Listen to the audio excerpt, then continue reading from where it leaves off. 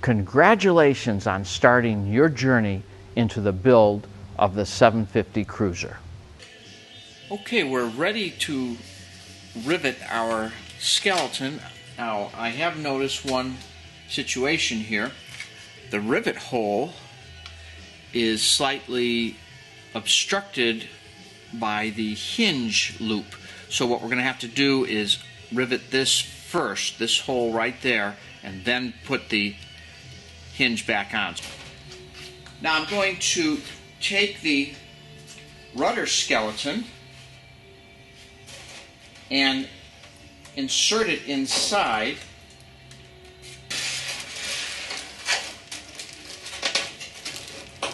And we simply want to line up the holes and start to cleco.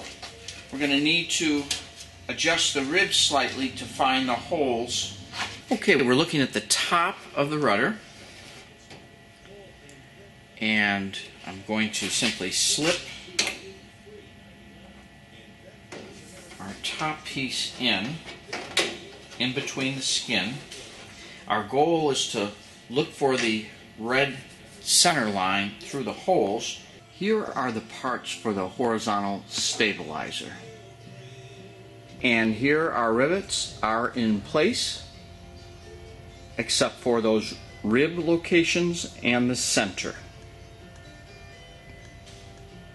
Now, prior to riveting the ribs to the front spar, I'm going to bring in the rear spar. Now, I've turned this upside down. Notice the brackets pointing up.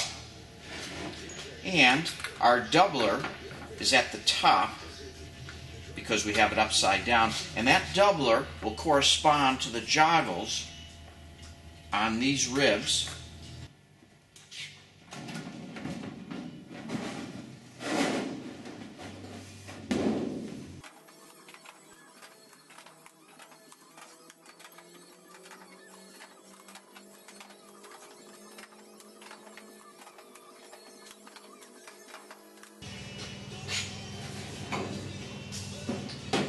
I'm going to start by clecoing the spar up front.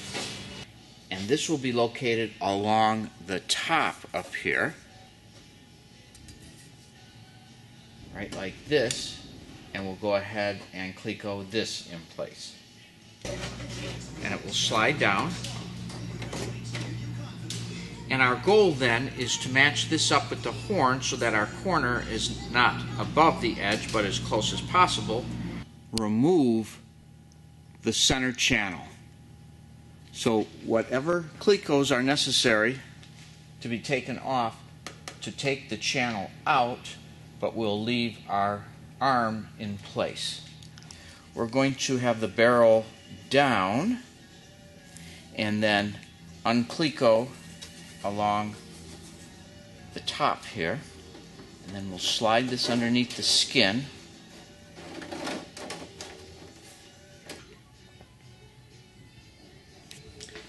In addition to the stainless steel rivet here that we installed, we have 3 more here according to our plans, and then 1 more just around the corner.